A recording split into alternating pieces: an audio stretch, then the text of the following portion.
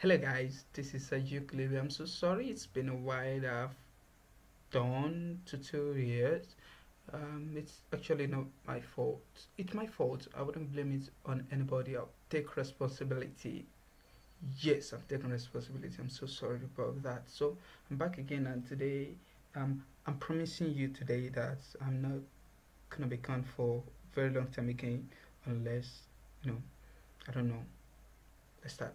So what I'm gonna be talking about today is very simple, and it's gonna be fast. So it's called extrude along curve, and this can be used for many different things. One of the things I'm using it for is all the stands that they use in bank, in a bank place, or let's say all these police do not enter a victim scene or something like that. They use it there, so that is exactly what I'm gonna be making today. So the first thing I'm gonna do is I'll go to um, polygons, and I'm just gonna create let me use this.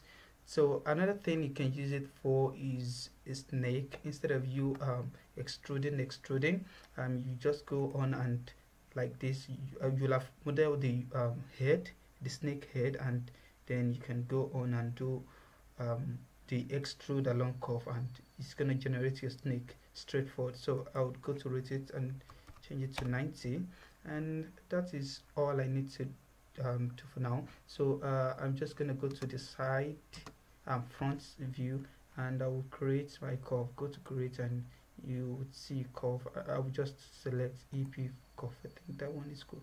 You can select pretty much anything. So I would press shift, select those. So that is all I have now. It's a straight line, so I'll go to the top view, right click, and go to control vertex. So I can now select the ones I want and the ones I don't want. So you can just see this. Let me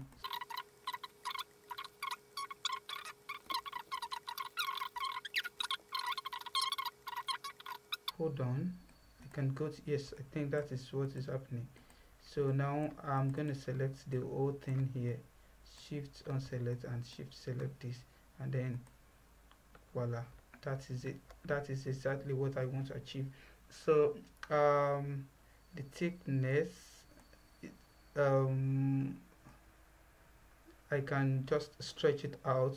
That will be off the guide there, so just stretch it out. Then offset. So this is what I'm really talking about. Now usually snakes will always have a tiny tail. That is exactly what we can do to achieve that. 0.5. I don't even understand this thing again. Yeah, 0.7 is cool. So that is exactly what I'm saying. Now watch this. If I select this guy now, this guy, and press delete, it's gonna delete the whole thing.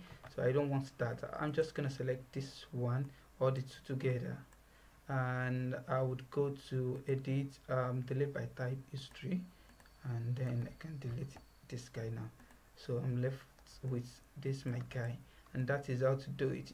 You can see this looks exactly like a snake, and that is what we are really looking for. So maybe in the future I would model a snake head, and we can combine this guy to hit later on. So thank you so much guys for watching this tutorial. I'm so sorry that this is extremely basic, so I just want to make a welcome tutorial so that next time we can make something solid.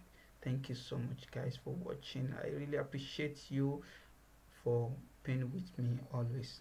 Seriously, you guys have tried. Seriously, thank you so much. So I'm saying we shall be meeting again in peace and not in pieces. So peace out guys.